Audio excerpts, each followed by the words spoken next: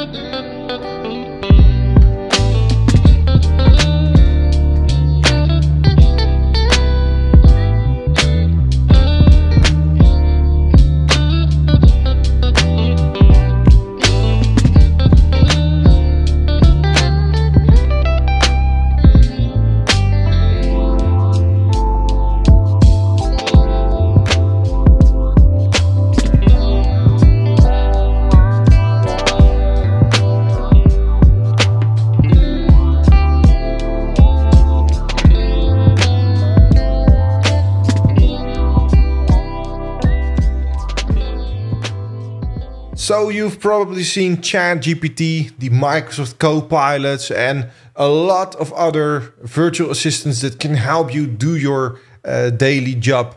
Unfortunately, at this moment, there is not an assistant available that can help you with your cybersecurity incidents that are residing in Microsoft Sentinel. So we can build that ourselves. And it's actually not that complicated. I didn't use any program language or whatsoever to get there. But let me first show you the final product that we have.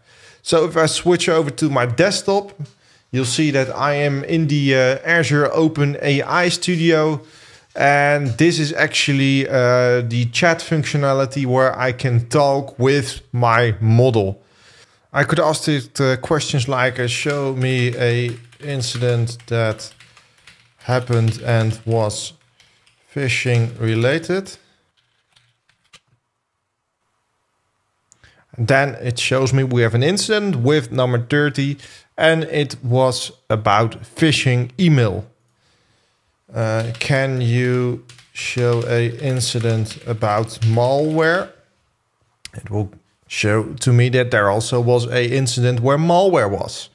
And I can ask it more questions like what IP address is used there. and will give me the IP address.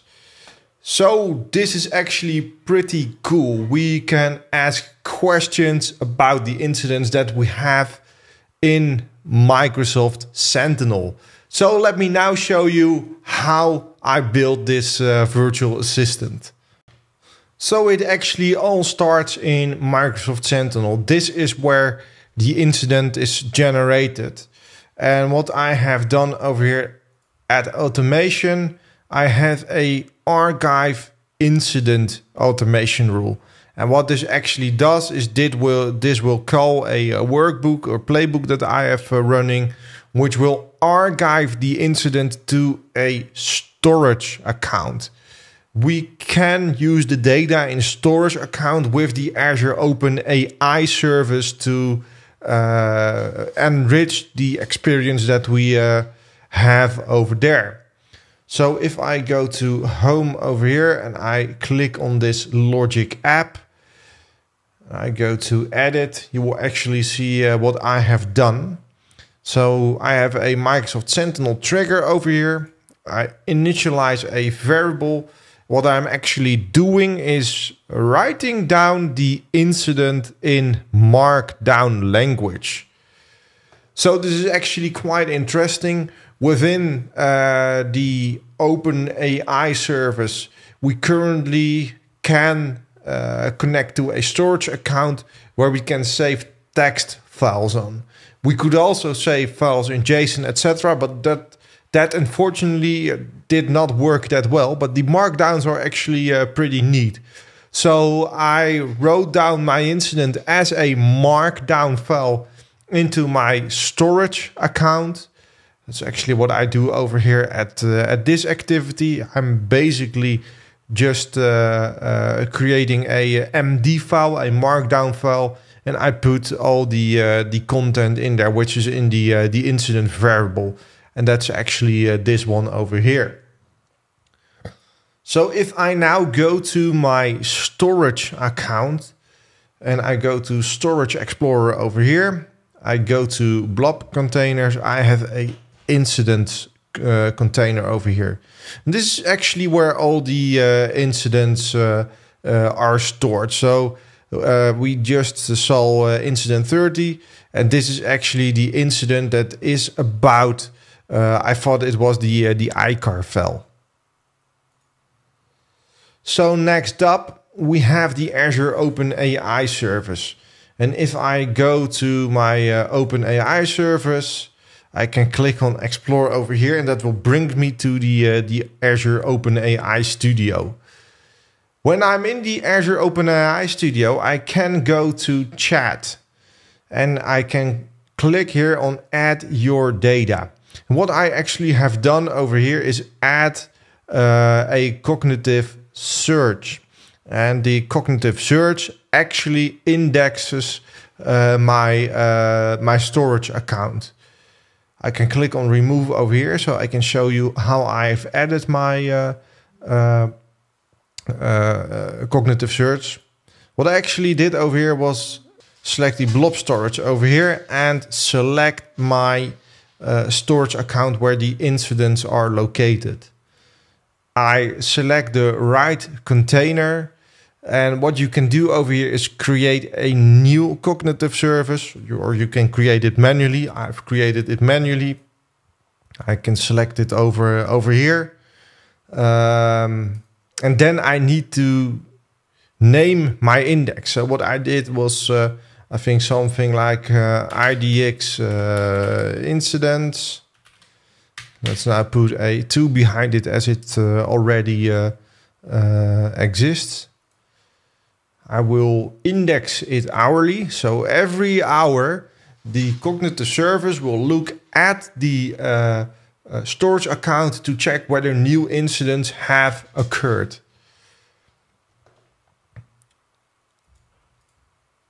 Next up, I click on I acknowledge that it might cost some money.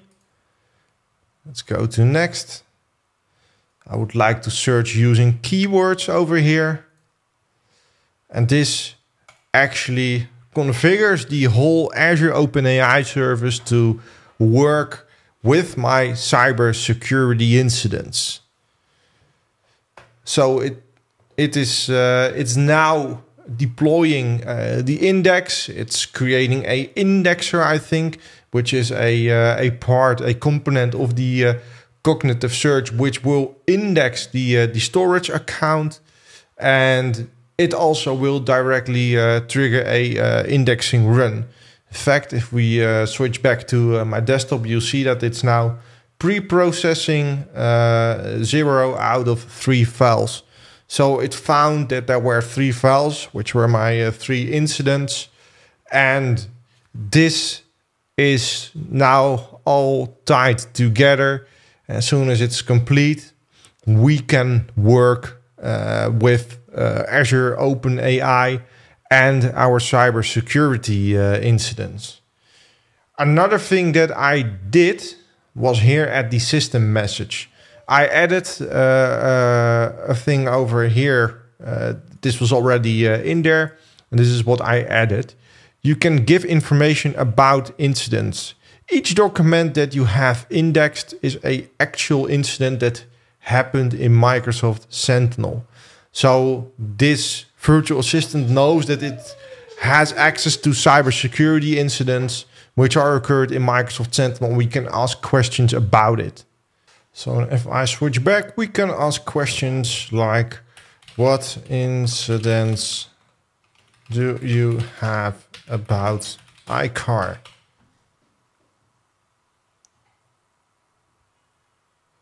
And there we have it. When I click on references, you will also see that it references the markdown file which described the incident. So this is really nice and really helpful. So a thing that I would like to point out over here is that I first tried to do it the advanced way, deploy all the resources myself and not using the automated deployment wizard that is within the Azure OpenAI service. Unfortunately, that did not end up working. And what I think, but I could not find any documentation about it, I tried to set it all up with JSON files. So exporting my cybersecurity incident from Sentinel directly as a JSON file. We can do that quite easily in the Logic apps, and that will actually brings a nested file. So we have a file with an object in it, and within that object we have another object, and we have a couple of layers of nested objects in there. From what I think I've saw is that the Azure OpenAI service is not capable at this moment of working with such nested objects. I haven't found any documentation about it, but I was not able to get it working. But using the wizard in the Azure OpenAI service worked perfectly for me. So this is actually really nice. We now have a Azure OpenAI service where we can chat with a virtual assistant that knows all our cybersecurity incidents. At least most of them. It gets indexed every hour, so it might be that you're missing your latest incidents. But within an hour, they will also be in there. So in this video, you saw how I configured Microsoft Sentinel to export or archive the incidents to a storage account. And you saw how I configured the Azure OpenAI service to work with that storage account and spin up a cognitive service that will index the storage account with the data that's in there and actually use the cognitive service using the Azure OpenAI service so we can ask questions about our data, which I think can be very helpful, especially if you have less knowledge of Microsoft Sentinel or you just want to have a friendly interface to talk about your incidents. That being said, I hope you like this content. If so, please hit the thumbs up button. Of course, subscribe to this channel, and I hope to see you in my next video. Bye! you.